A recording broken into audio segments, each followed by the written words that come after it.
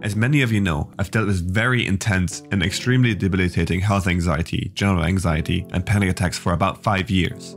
Now, of course, this may be stemming from a very biased standpoint, but I do believe that my anxiety issues were very pronounced and absolutely life and soul crushing. I mean, at the height of my anxiety days, I was this 25-year-old guy who has to move back in with his parents, even too scared to close his bedroom door at night, just because I was so certain that I had a terminal illness that no doctor could figure out and needed someone to find me when I collapsed. And I'm not kidding you, it even got to a point at which I was absolutely terrified of showers because I thought it could mess with my blood pressure and lead to a stroke, heart attack, or me fainting right there. It was just terrible, and every aspect of my life was completely crumbled by my anxiety. Hope you can kind of get a feeling of how deep into anxiety, and especially health anxiety, I was.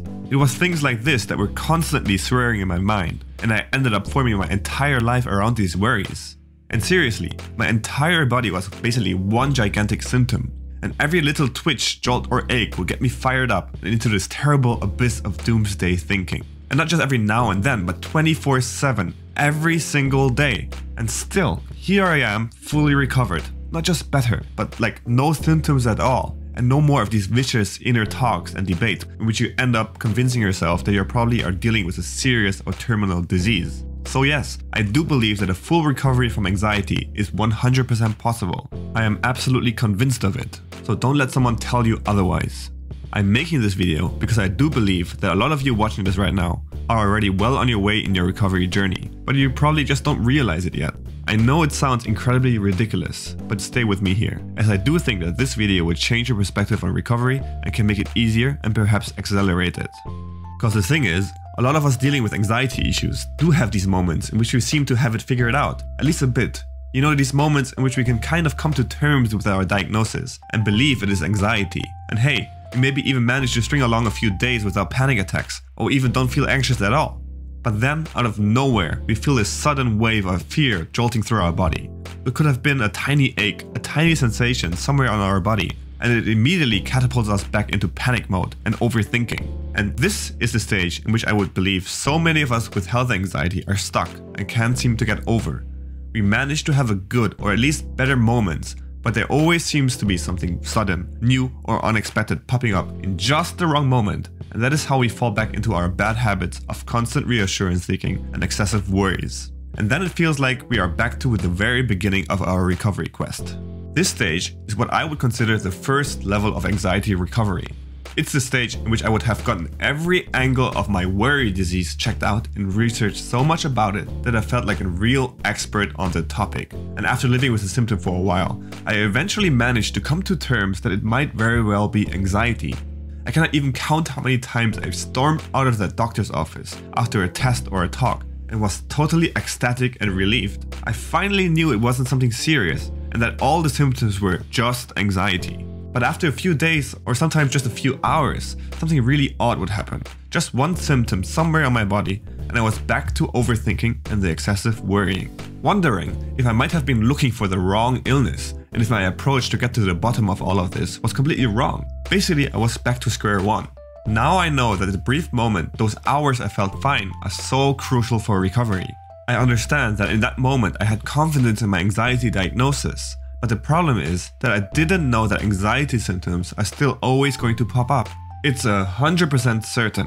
While my mind might have felt great relief from the negative test result, for example, my body would still be under very much tension from the weeks, months, or even years of stress. Also, my general stress levels were still extremely high, so that even daily tasks could lead to spikes just large enough to tip me over into a panic attack. But back then, I didn't expect that. I thought that once I got to the bottom of it and was cleared from any disease, my worries would diminish, that everything would be straight back to normal. But that is, of course, not the case. Expect symptoms to arise again. Know that you will be worried in an instant when they do pop up, but also remind yourself that up until this stage, there was no real recovery. You were not cured. These symptoms did not come out of nowhere. You were stressed all along, even if you did not feel that way. You're not dealing with something new, but you're dealing with the same thing as before. It's your body's stress response. Think of your anxiety and stress as a glass that has been filled to the brim over the months you have dealt with anxiety. In this stage, it doesn't take much, maybe just a few drops of stress and your glass will overflow. In this case, it means symptoms and negative thoughts will pop up. So if you manage to string along a few days of being anxiety-free, it doesn't mean you have managed to empty your glass. You might have lowered it a tiny bit, but it's still not enough to be your old self again. Daily stressors and a few worrisome thoughts will trigger symptoms. Of course, it won't be easy convincing yourself of this fact, but being aware and understanding this effect will eventually make it possible for you to no longer bounce back to square one, but you will be able to remain at this level. From here on out, I didn't get full-blown panic attacks any longer. Well, that might not be entirely true, but they were definitely a lot shorter, and the periods between one attack and the other were definitely getting longer and longer. You see, from the moment you understand how anxiety works and realize that you're still in a hyperstimulated state, even if you feel fine, well, then you can kind of start an inner dialogue.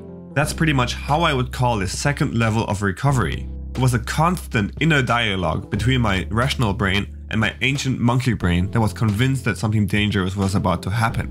In this stage, I was like always on the verge of a panic attack, but somehow I had the capability to de-escalate the intensifying inner unrest by explaining anxiety in detail to myself. I traced back steps, explained to myself how and why I was panicking, explained my symptoms and so on. Not going to lie, it didn't always work. I still had some panic attacks at this stage. What was going on in my mind wasn't as straightforward as it sounds like here in this video. But overall, I understood enough of anxiety and my body that I wouldn't end up at the very beginning of my anxiety recovery again. No more digging for new explanations and new diseases, but stick to my anxiety diagnosis as my go-to explanation. Hope that makes sense. When you are in this stage, the best thing you can do is to implement healthy and stress-reducing habits that will lower your stress further and help you slowly remove you from that thin line, that edge between feeling anxious and full panic. Every week, you will build up just a little bit more tolerance to additional stress without being triggered. You know what I mean? Things like loud noises, slight numbness, twitches, unexpected light flashes, and all that kind of stuff that could have led to spiraling thoughts in the past now automatically seem to be processed entirely different. That is because these things can trigger stress and a bit of worry, but you've built up tolerance and remain in the safe, no panic zone, even with the additional stressor. And without those intense panic attacks, your body has time to recover and rest from stress.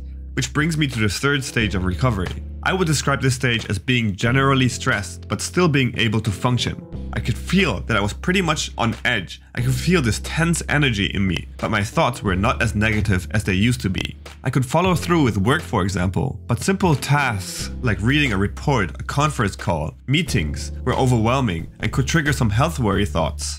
They never led to panic attacks, but they were there.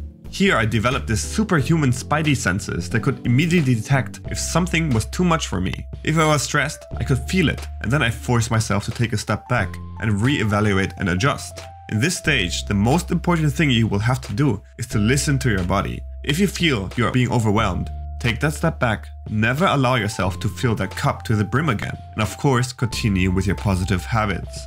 The last stage before full recovery was a weird one for me. I wasn't anxious any longer, but I was extremely tired and in a sense pretty depressed. I couldn't explain what it was, but as anxiety and depression are linked to each other, I believe it is a natural way out of an anxiety disorder. And I have heard from many others that recovered that they went through this phase as well. After a month or so in this stage, without really noticing it, I was recovered. It wasn't a feeling I suddenly woke up with, but was so gradual, I kind of only noticed it in hindsight. Altogether, I think my recovery took somewhere around 12 months, but this number is not set in stone and can be a lot faster or a lot slower for some of you. The key is to implement healthy habits, be consistent, and always work on improving your life, especially in days you can't seem to find motivation. Don't constantly listen in and check if your symptoms are gone or if you're feeling better. Trust me, recovery is very slow and will happen gradually, almost unnoticeable on a day-to-day basis. Instead, concentrate on following the anxiety recovery fundamentals and tips from this playlist and make sure to integrate them into your daily routine. Thanks for watching everyone, and if you're new here and want to see more anxiety related content just like this one, consider subscribing.